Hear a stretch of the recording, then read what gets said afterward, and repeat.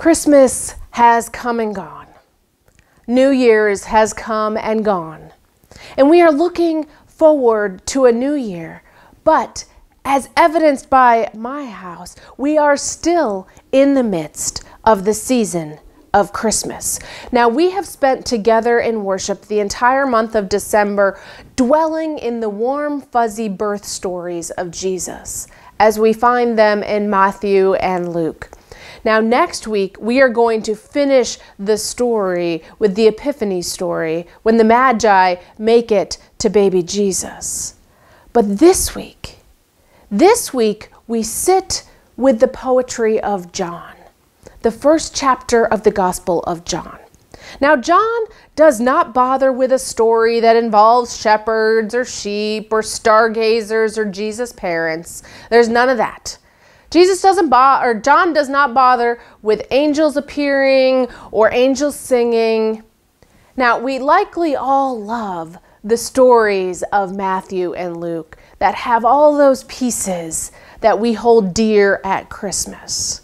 But sometimes in the midst of those stories, I find conversations with people lead us down the path of, but how did that happen? And could it really? That's sometimes the reaction that we have to the story. But John moves us right away from those stories. John moves us to the Word becoming flesh. It moves us into the light dwelling in shadows. It moves us to God breaking into our world. Now, the shadows of the world cannot hide the light, John tells us. And in the hymn that we just sang, and that we will sing a little bit more of in a minute, the light comes into a lowly cattle shed. The light finds a bed in a stall, hangs out with the poor and meek and lowly. The light shines not in a castle or in the wealthy, but in the ordinary, the poor. This is the Jesus whose birth we celebrate. We celebrate with lights shining in windows, with lights on trees, hanging from garage doors. We celebrate with lights in luminaries. Just because the holiday itself has come and gone, the season is still with us. So keep those lights shining. Keep your candles burning in these long winter nights.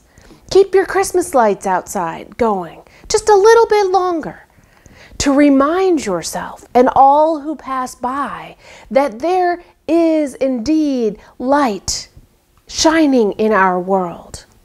And when Epiphany comes and goes, the exact 12th day of Christmas, Wednesday, January 6th, when that day comes and passes, the true light that shines on all people, Jesus, is still with us. It doesn't end.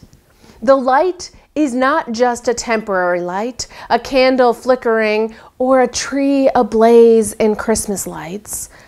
The light of Christ continues to shine. And that, my friends, is what Christmas is all about. The light of Christ reminds us of the hope and truth that God's love is stronger than any shadow. God's love is stronger than any evil. God's love is stronger than any violence.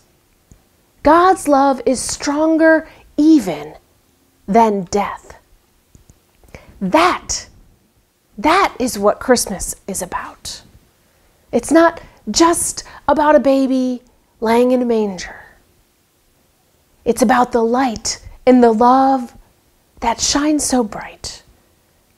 So as the Christmas lights eventually come on down, and the light and love of God will continue, when the luminaries get tucked away, The light and love of God remains shining bright. Hold on to that light. Allow that light to shine. Thanks be to God. Amen.